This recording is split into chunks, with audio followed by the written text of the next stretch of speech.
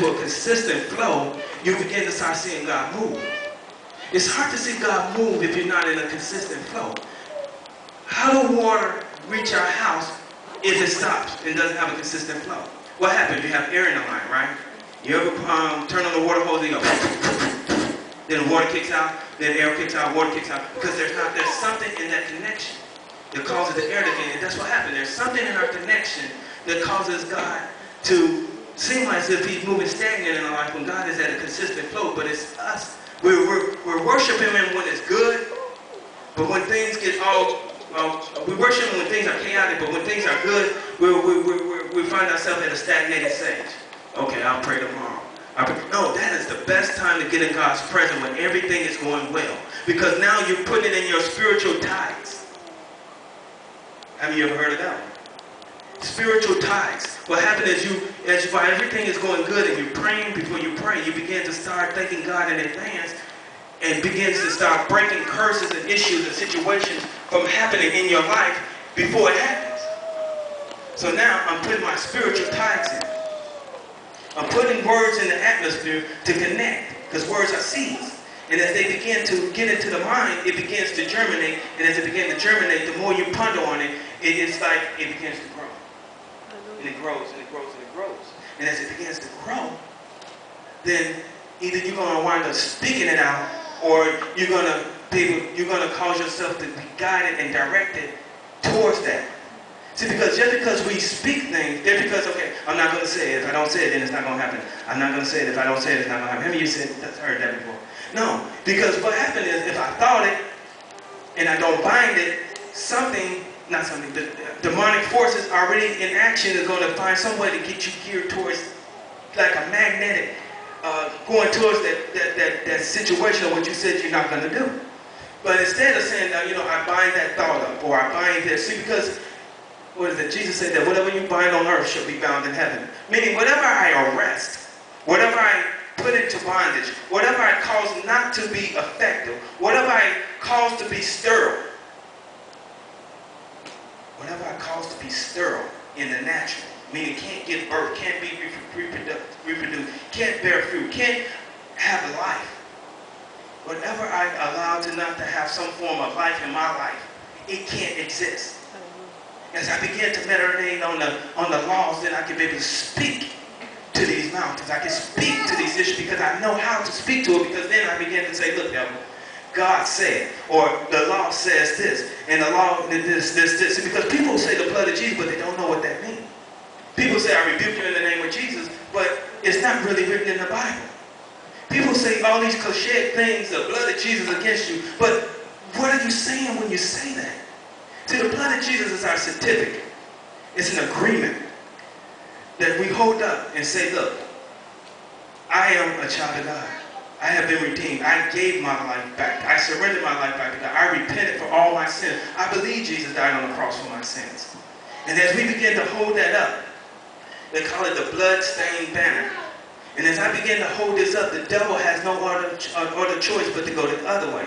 But when you say, well, okay, what about Job? Well, Job didn't know what was going on, but Job, in his whole process of going through what he was going through,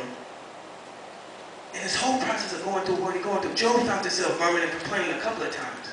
And then he found himself around people who began to spew curses. Oh, maybe it's because of this. See, because when things happen in our life, what happened? People are quick to diagnose, give advice, saying why this is happening, or they begin to induce the curse that's in that present situation while you're going through all hell and high water. You want to pull your hair out and you're wondering what's going on. And what's happening is Job was surrounded around uneducated people. Well, you might say, well, in my study, they were wise men, they were this, they were that. No, spiritually uneducated men. You got spiritually uneducated people who are in theology school, who are in preachers, evangelists, pastors, teachers, and so forth. But these guys were spiritually uneducated because they didn't give Job the right words for the situation. They didn't repeat to Job what God had said about the situation. What they did was they repeated what the flesh said about the situation. If you come to someone and say, well, the doctor diagnosed me with this. So I have to be careful when I say this or that. I don't say the disease, because when a preacher speaks, he's open in the spirit. So I'm not going to say the exact names of different things, because then I don't know if anyone has, that's why I'm training you all up, so if anything, God forbid, ever happened to me, you know exactly what to say to the situation. Or even know what to say before I get emotionally involved in the situation. See, because no one is exempt from getting emotionally involved in their situations. I don't care how anointed they claim to be, it's hard to live a life without getting emotionally involved in anything. That's how we get conned. That's how we get robbed. That's how we get these different situations where it's like, well, the car looked nice. I mean, look at it. It's this and this. And, you know, the guy said this, the guy said that. But, yeah, he said it, but he didn't tell you that this was missing out of the car. He just told you it was refurbished. Meaning that this could be there, that can be there. It means that a lot of stuff could be missing, a lot of stuff could be added, and you can have a lot of pacifiers here and there. And so as we begin to understand, we got to understand these words that come out of our mouth. So we have to be careful of the people that we let around us. See, because then we got to be careful of the people we let inside our house. No matter how much we love them, we got to be careful of the conversation that goes on in our house.